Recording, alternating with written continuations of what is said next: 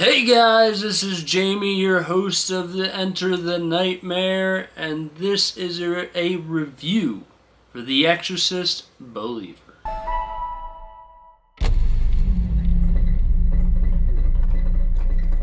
Body in the blood? Body in the blood? Catherine. Body in the blood. The body in the blood.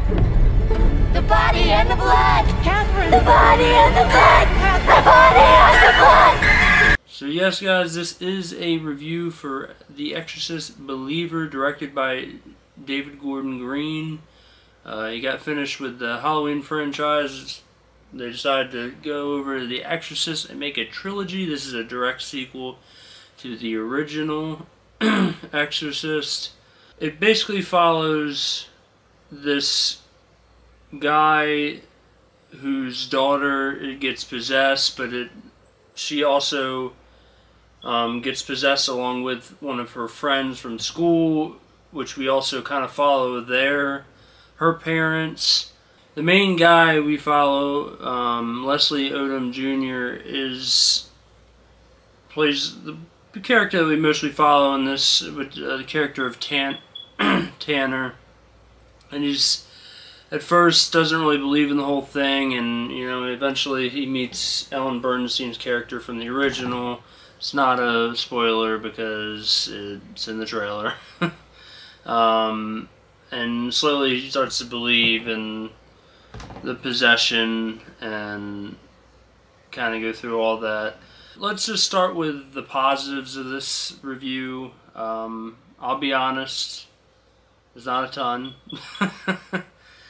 Was definitely not a huge fan of this movie, but let's try to start positive.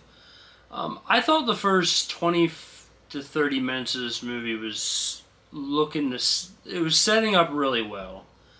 I thought this is interesting. It's a different way to kind of get into the possession type movie. I thought there's some things in here that they were looking like they were going to do really well with, and it had me set up where I was like, maybe this movie has something here, but that was eventually ruined after the first 20 to 30 minutes. Also, I guess another positive, the makeup for the girls that were possessed, I thought actually looked pretty good and then was creepy-like. But yeah, I mean, unfortunately that kind of ends. I'll also add this. The film, as far as like cinematography and the way it looked and everything, I thought it was, it was a good looking movie. It didn't have any issues in that way. I mean, unfortunately that is kind of where the positives end. Kind of have to get into the negatives.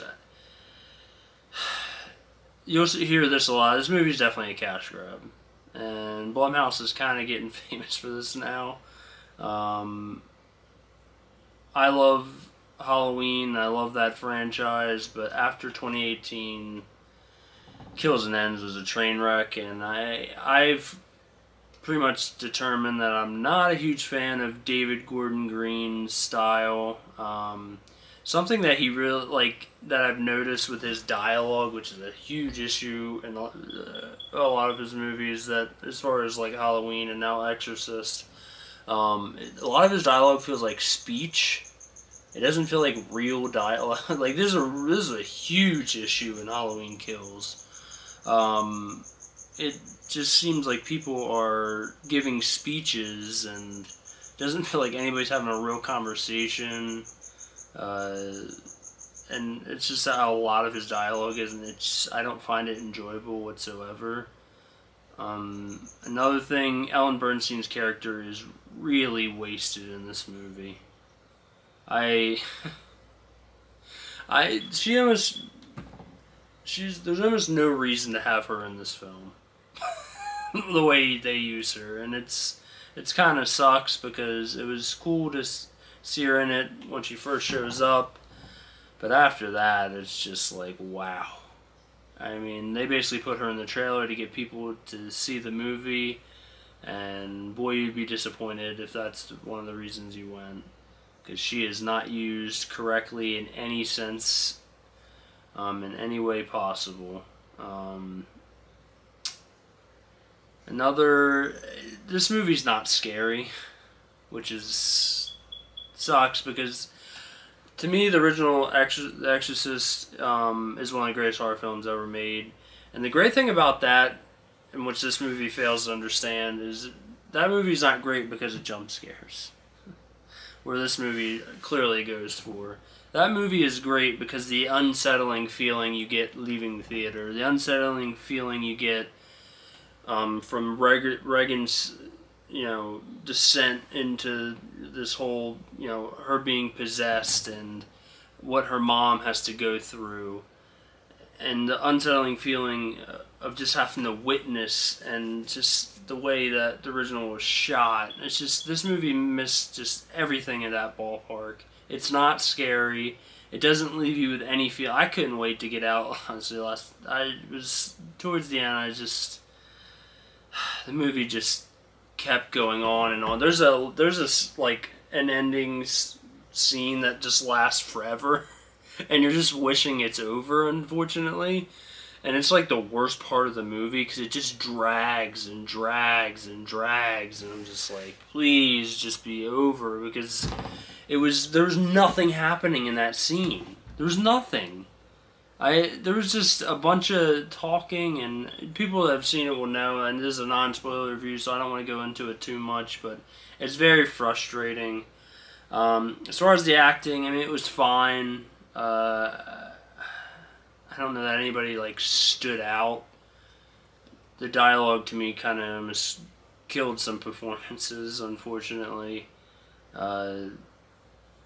It's just...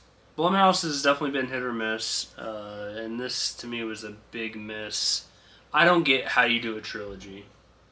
I don't know where you go from this movie based on the ending. I don't really understand what would be the point of a trilogy. I don't think... I honestly think possession movies have had the run, and it just feels like they're becoming a retread, and every possession movie is the same thing. I'm kind of over it.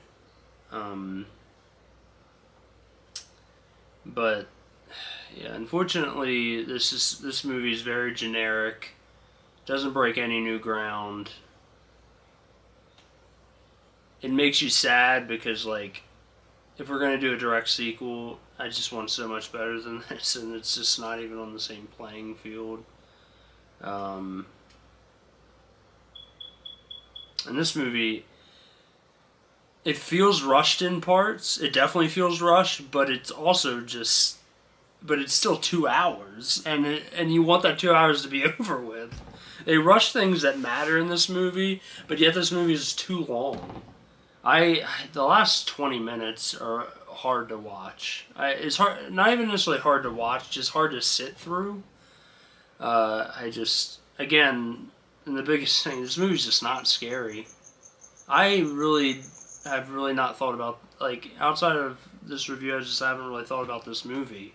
It doesn't leave you anything. There's little to no substance. It's just... I've said this word a couple, it's just unfortunate. This movie shouldn't have been made. It's just one of those movies that it doesn't make sense for a sequel. It just doesn't. I guess to wrap up this review, give a score. Again, I haven't picked out a scoring system yet, so I'm still kind of doing the 1 out of 10 thing.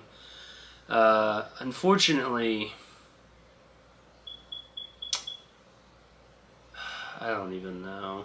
Out of 10, I guess I'd go a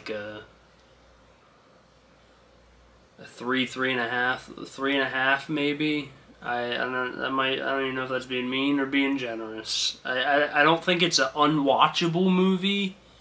I want to say there's some things you could take out to enjoy, but I'm not, outside of the first 20 to 30 minutes, I don't think there is. But yeah, 3.5 out of 10. This is not, it's something you've seen 1,000 times. I'm tired of David Gordon Green's style. I don't like his dialogue, or whoever writes. I guess that's Scott Teems. Correct me in the comments if I'm wrong. But yeah, guys, that's been The Exorcist Believer review. I will be having some reactions come out soon, so stay tuned for that. I'm excited about that.